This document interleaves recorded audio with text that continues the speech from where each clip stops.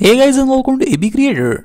Stockard Channing has finally spoke up after Will Smith confessed his love for 2 years back. In his book, the actress recalled that she shared immediate chemistry with Smith while filming 6 Degrees of Separation in 1993.